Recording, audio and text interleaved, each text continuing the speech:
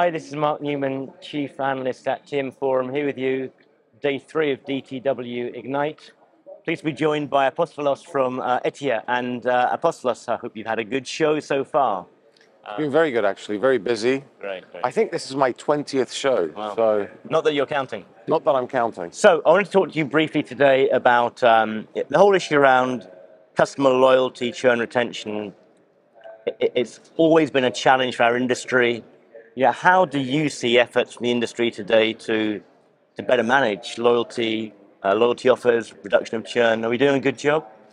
I think in general as an industry, we have from a very early stage been very focused on retention. Yeah. I think this is one of the only industries where you have departments like loyalty management, customer value management, churn management.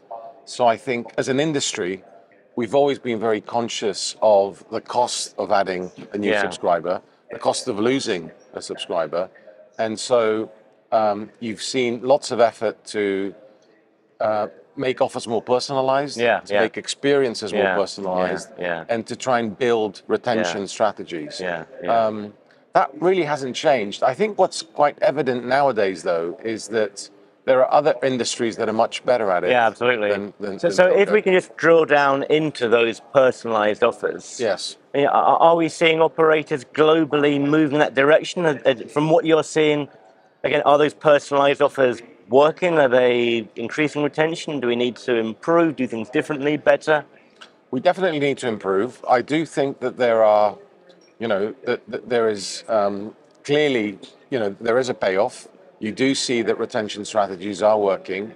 I do see the impact of more personalized real-time offers, but I think we've got a long, long way to go until we get to that stage where you're really in touch with the customer. You're sort of proactively, sending offers, making recommendations. I think a lot of the data's there.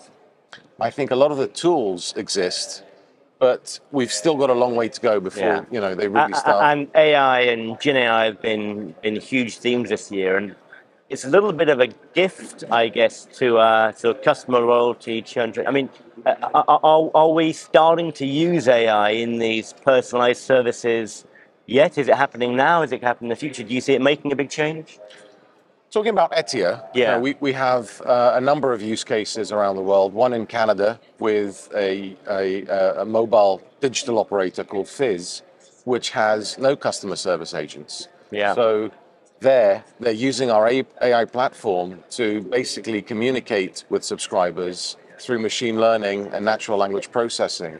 So you do see, the ability to both minimize cost, right? Because they don't need hundreds of people in a call center, but also to respond much faster to consumer wants, desires, and we do certainly see that in practice. And I guess Fizz, it's almost like, I guess, an app, isn't it? You interact with it like an app, and so the AI is used in terms of helping to build that relationship. You do, and there's a lot of gamification. So there's a lot of incentives to, post things on social media, to join communities, to gift data. So that is all enabled through AI.